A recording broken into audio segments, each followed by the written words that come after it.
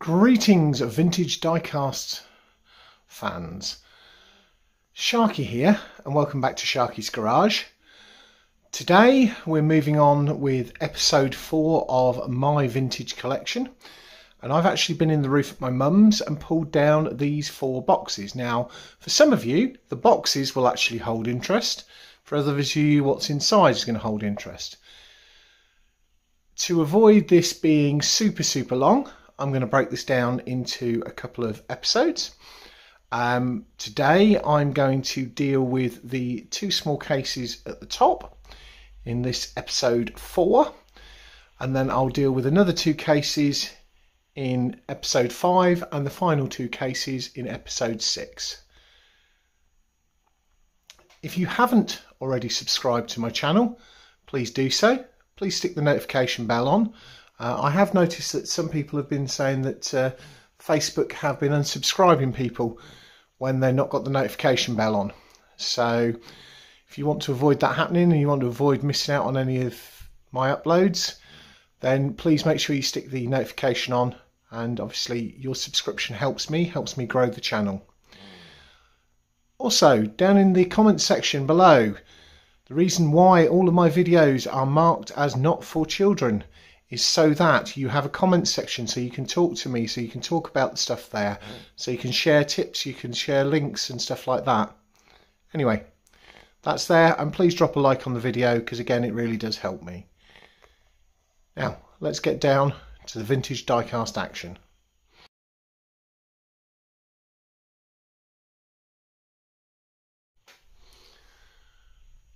Okay, so starting out with the 2 smaller boxes.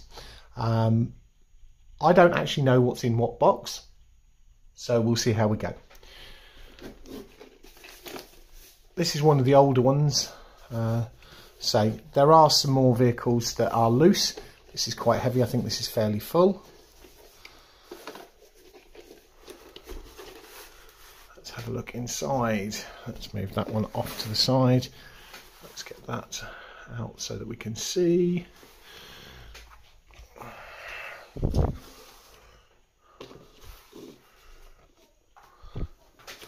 Right, let's have a look. Excellent. So we've got 2 layers. Oh, can I get the bottom one out? Yeah. There we go.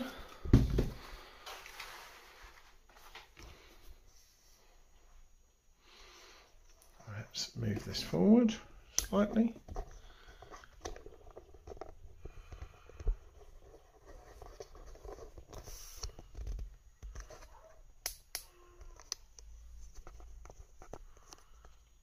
Doing all of this live. Right, let's push those to one side and we'll come to those in a second. So we've got a lot of my emergency services and things in this one. So first up, I've got an ambulance. It's a Matchbox number 141 ambulance, 1977. Obviously I played with this as a child, so it's lost its rear doors. Looks to be an American Dodge style.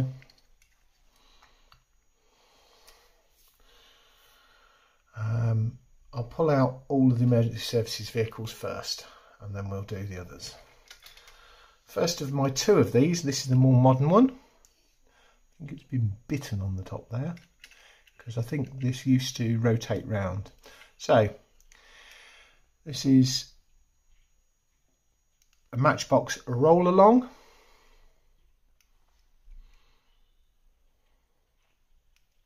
Number 20, police patrol. So it's a Range Rover.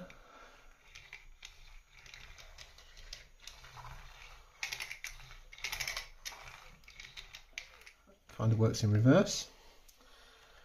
I've also got this version of the same one. This is a 1975. Yeah, they're both 1975, but you can see here by my thumb, hopefully that's showing on camera, the little thing that actually moves the cog system inside. that one. Oh yeah, got 2 police Range Rovers, an ambulance. My brother Keldon will be interested in this one because he has a thing for Volkswagens. So a Volkswagen police car. The light's been pushed down inside. It's a Whiz Wheels Corgi Junior, made in Great Britain. Volkswagen 1300. Still runs fairly well.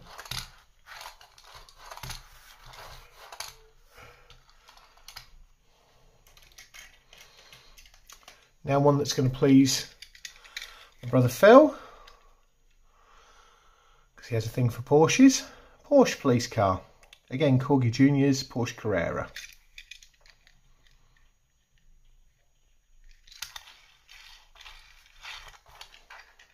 Something with a bit of colour now. Range Rover fire truck. This one from Majorette. Majorette, focus. Come on, there we go. Have these weird little indents inside. Don't know what that was all about. But yeah, this is a Range Rover. Made in France. It's a Majorette one.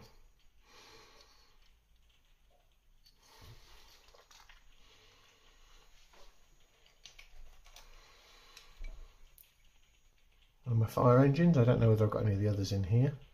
I think I've got other fire engines. It's been a long time. I'm 45 now. I had these, I guess these got kind of put away when I was 10, 12. I was born in 1975, so yeah. ERF fire engine water tender.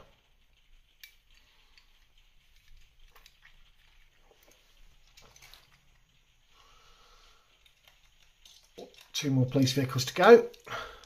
Now, this one could find a place on Vulcan Raceway. American style. Matchbox again, Peterbilt, 1981.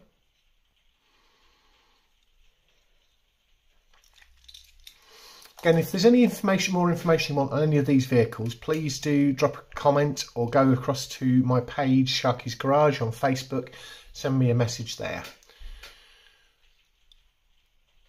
Look at those wheels. So this is a European one. This is a Alpine A310. Okay. And the blue. Bumping the rolls nicely. Now this is an old one of my favourites. Another one of the roll-alongs. The Stoat. And I think this one works. Oh, yeah.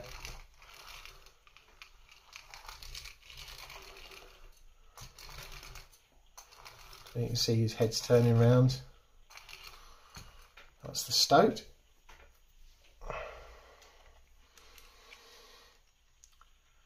Right, what we got here? We have got made in England by Leslie, 1978 Matchbox series. It's a patent applied for Mercedes truck in the superfasts. So there is one or two cases here that have got quite a few trucks in. There's also a case here that's got farm machinery in. So, because I came from a rural farming community,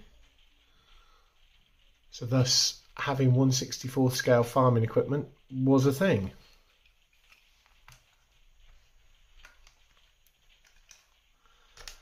Right. On the emergency vehicle side, so excuse me, SOS Doctor, Datsun 260Z from Majorette.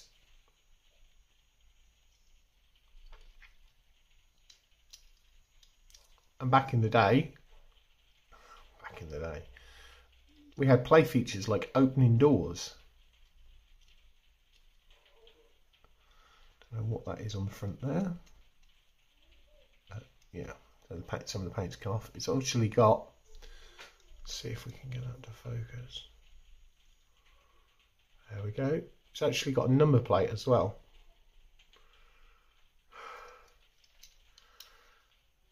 And a tow hitch on the back. Keeping with that theme, this vehicle I used for play acting, because it is one of my favourites. It is a 3 litre Ford Capri. This is the S, but from the series The Professionals. It has an opening bonnet, hood for you Americans. You can see the detailing of the engine bay, but yeah, this I used for playing out The Professionals, Bodie and Doyle. And there was another series as well that used a Triumph TR7, and I can't remember what it is right now, or this was until I got my Knight Rider car, I think, maybe. But anyway, Corgi Junior's Triumph TR7.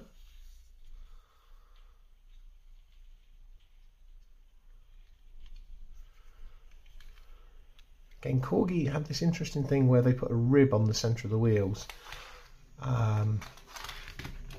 Rolling okay. Might have to see what some of these go like down the down Vulcan Raceway and actually do some vintage racing. Somewhere else there will be the police cars. I think they're in the stuff that I've got for Vulcan Raceway. But here it is, my General Lee. This is a branded, licensed one. Can you see that? Licensed in 1981, made by Ertl. Similar tyres to the Corgi Juniors. That's a licensed General Lee.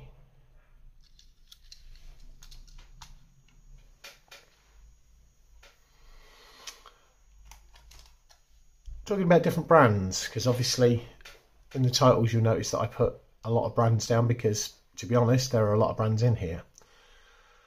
Norev, another French one. This is a Trapeze Bertone mini jet. It's tiny. If we look at that side by side with the Capri,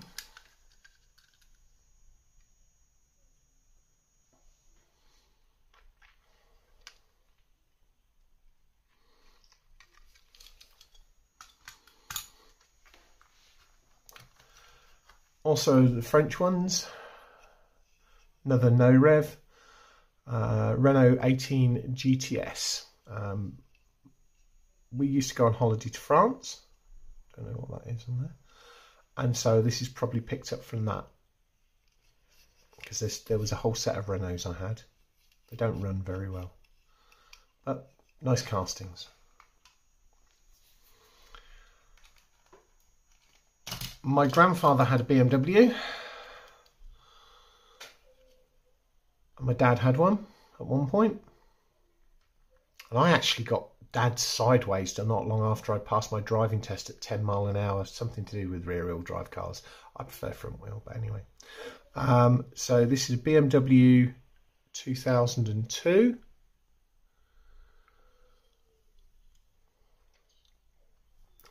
Pencil mark of a number 1 on that one.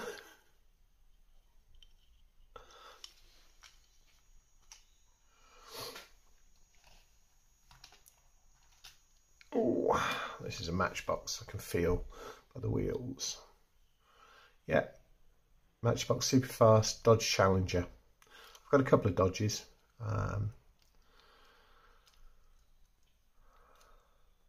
1975. Well, and that one also has a number plate.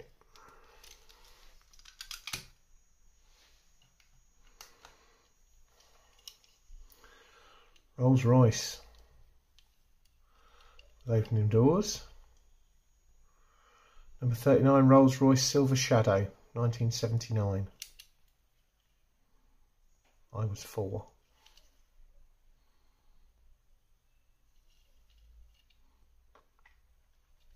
Okay. And there's another one of these somewhere else. I think there's a Spider-Man one or something. But Superman, Christopher Reeve. I loved the round windows in the back of this.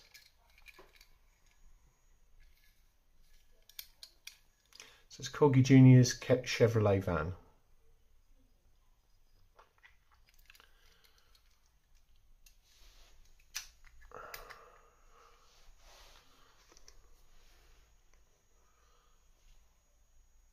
So that's that box. We'll move on to the second box.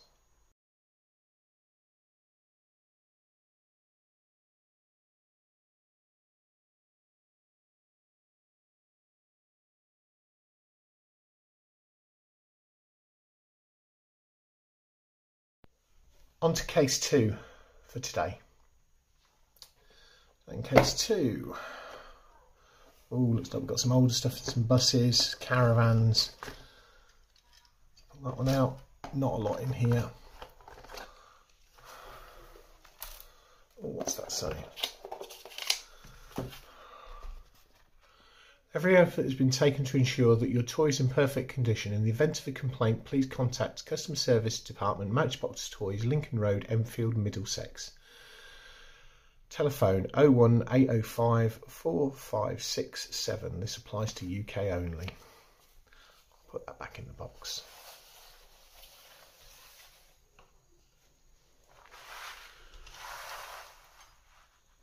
Right, let's look at these.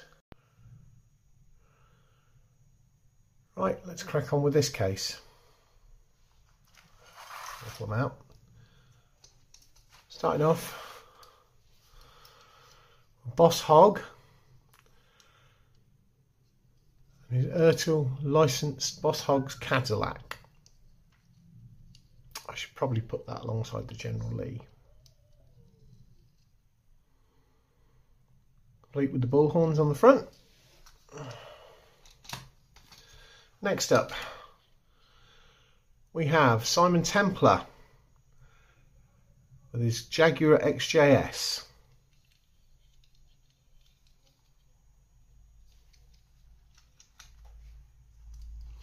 Now this is an old one and I don't know where it came from.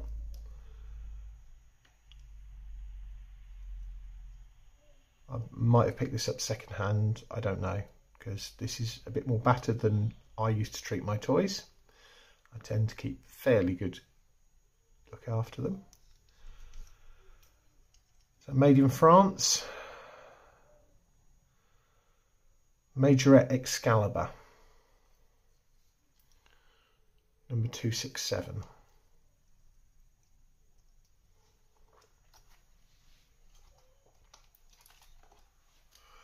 Again with the opening hoods, bonnets. Matchbox series number 36, super fast. It's an Opel Diplomat, 1970. Look at those really skinny wheels. So again, I think this is one I inherited. But look at the details. The cars actually had engine bays and things like that. Today, oh, and tow bars. Today, they just focus on flashy paint jobs and the wheels. They don't necessarily focus on the play functions.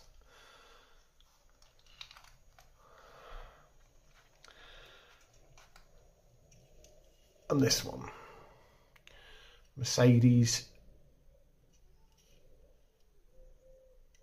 450 SE. Lind toy made in Hong Kong. Again, a different manufacturer. This one's had a bit of damage. Look at that. Multiple part casts. Again, nice engine bay. No, boot doesn't open. Or the trunk for the Americans. Right. This one the wheels broke on. I could fix that now. But Corgi Juniors, Mercedes-Benz bus.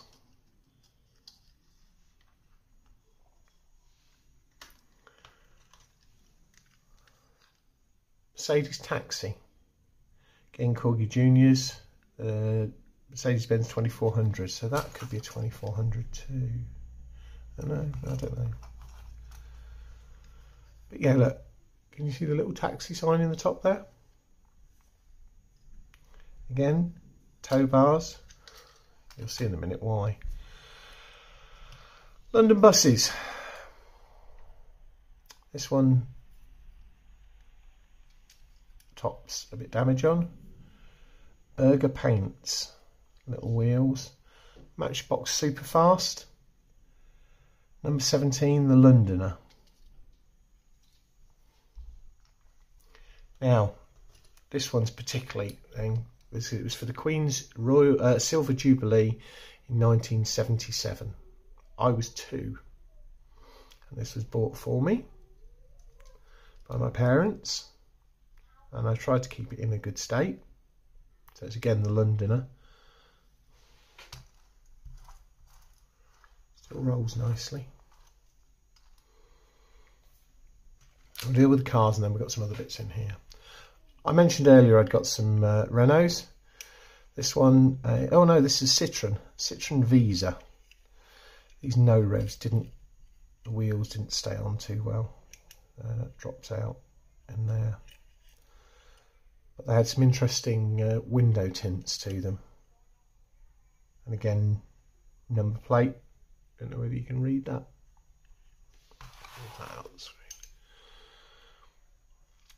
So yeah.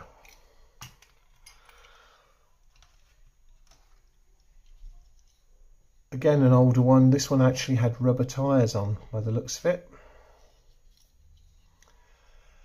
Made by Lesney, Matchbox series, number 55 of 73, and it's a Mercury. So it's a Mercury police car.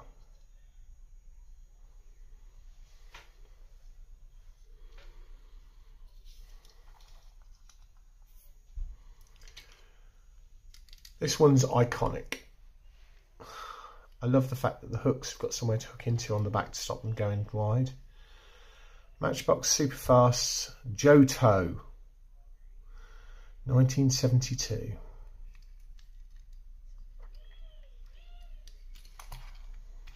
Should I use that on Vulcan Raceway?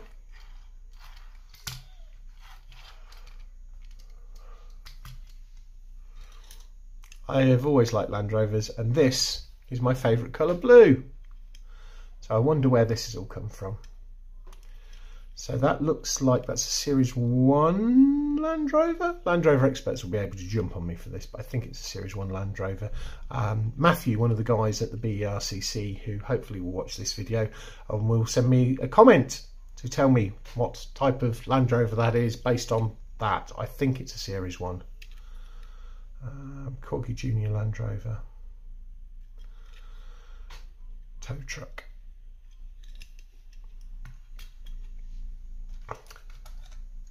Now, in the catalogues, we talked about caravans and how caravans were a thing. My family went on caravanning holidays, so I had caravan toys. So this is a Corgi Junior Caravan. I had 2 or 3 of these with an opening door. If I had a campsite, I could set one up on Vulcan Raceway.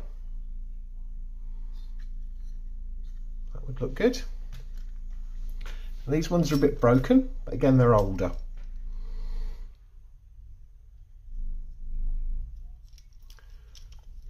So this is an Aveling Barford tractor shovel, made in England by Leslie, number 43.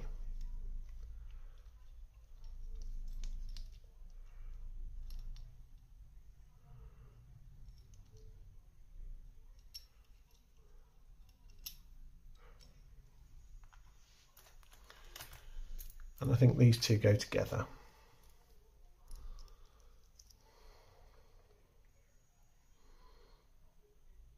Leslie England. And what's that one say? Leslie, England. So yeah.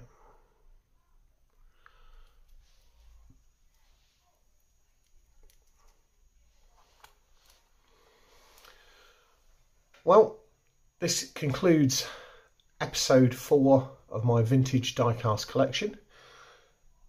We'll move on to episode 5 next Friday. These videos go live at 12 noon on a Friday. I hope you enjoyed it. I hope you have left me a comment. I hope you've liked the video. I hope you're all subscribed, and I hope you've got the bell on. Catch you next time.